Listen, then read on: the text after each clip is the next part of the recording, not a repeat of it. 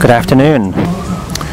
It is afternoon, just 12:30 p.m. here on a Sunday, and the weather is still very pleasant in Bangkok. We still have that fresh, cool breeze.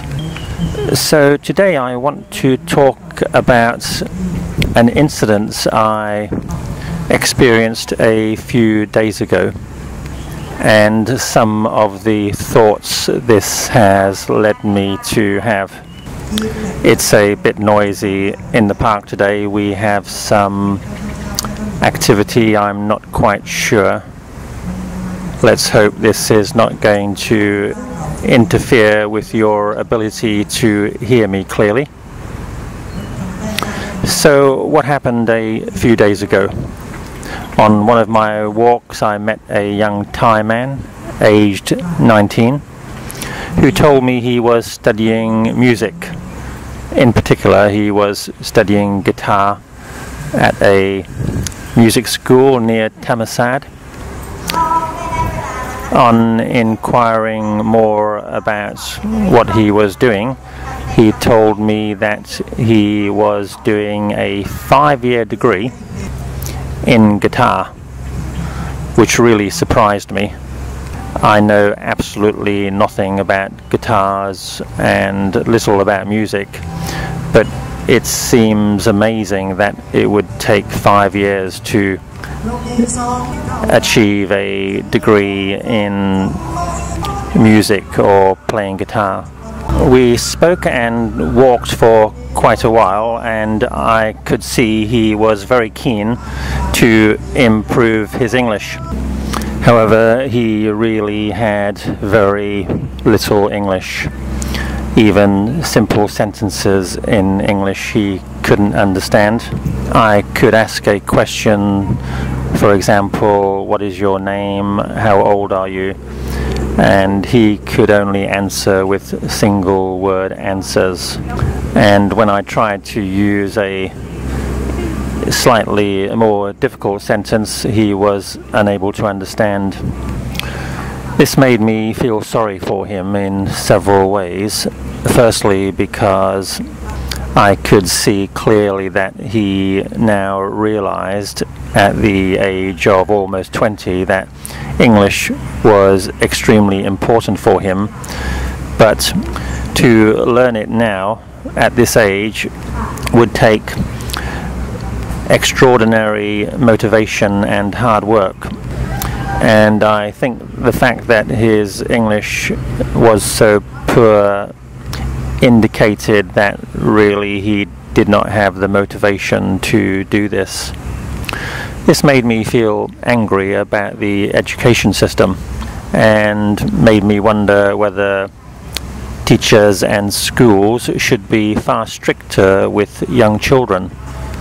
I can imagine what happened in the classroom when he was very young, maybe 7 or 8 years old, and they were having an English class. He may have been playing with his friends, not paying attention to the teacher.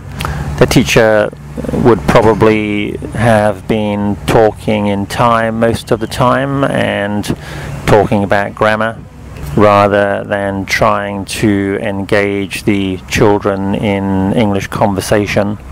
There would have been almost certainly too many students in the classroom. The children would again almost certainly have been talking Thai with each other and even with the teacher, and this would have been very poor beginnings for someone trying to learn a second language. Now that he is almost 20, he had lost the possible foundation of English, which would have made it easy for him to now improve himself. It is very important to get that foundation as a young child in basic listening and speaking, which will be deeply imprinted on your memory and will make improving your language skills as an adult quite feasible. So I think the education system failed this young man and has massively damaged his future. Then I can also question the idea of spending 5 years doing a degree in music or guitar. He told me that he hoped to get a job as a music teacher on graduation, which may be possible, but it hardly seems like a great start for a young man's career.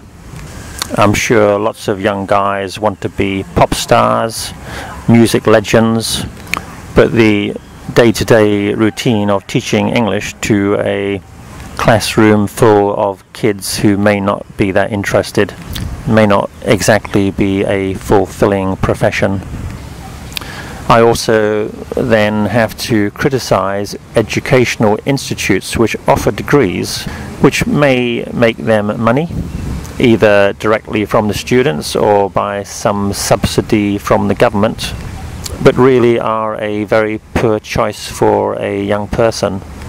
And we can't expect young people to really understand the pros and cons of pursuing different subjects in their education. Young people have lots of ideas, but many of them will be unrealistic, maybe closer to daydreams than reality. So the adults who are running and managing the educational institutes need to take more responsibility for directing students in the best way.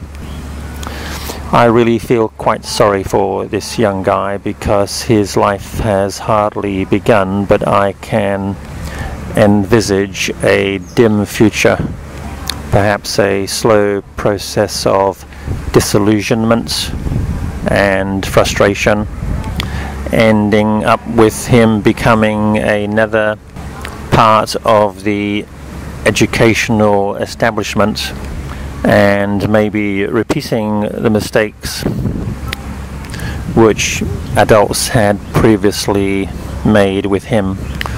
So what, in my opinion, should have happened in the classroom when he was a child? Maybe they should have had a strict rule about speaking Thai in the classroom, for example, and once the children had the basics of English, they would be punished or penalized for speaking Thai. The teachers also should have tried to quickly abandon using Thai and move to using English. There should have been strict control of children's behavior, so naughty children should have been punished or put into separate groups.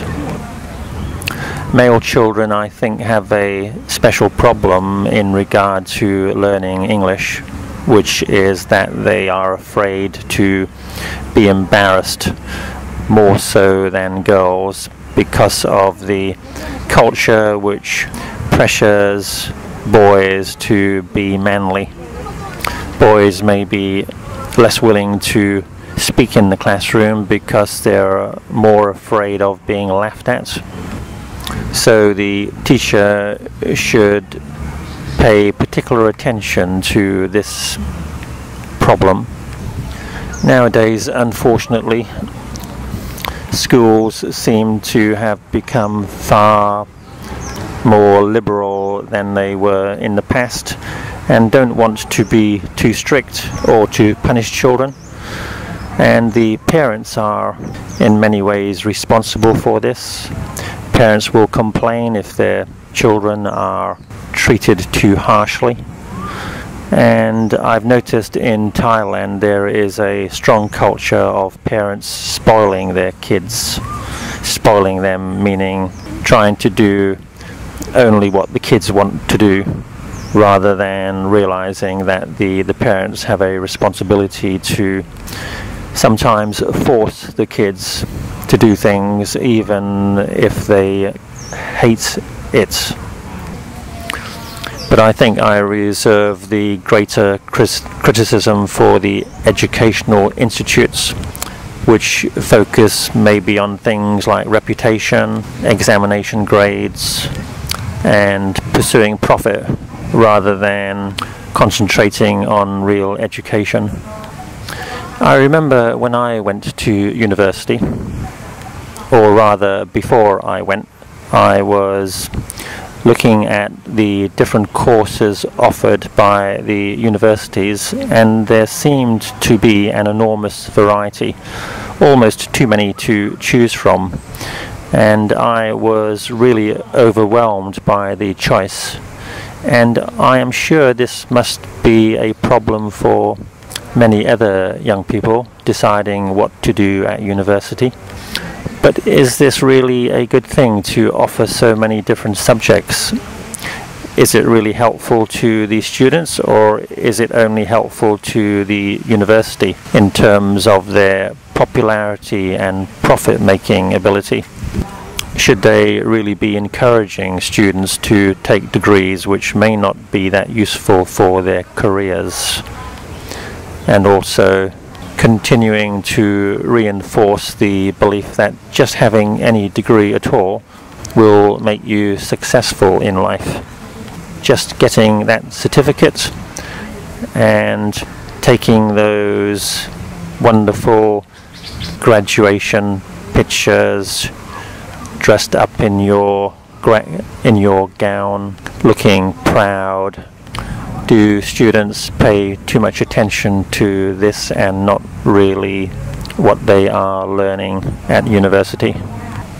I think the unfortunate truth in Thailand is that many students go to university for the prestige and fun they will have during those few years, rather than really wanting to learn something useful.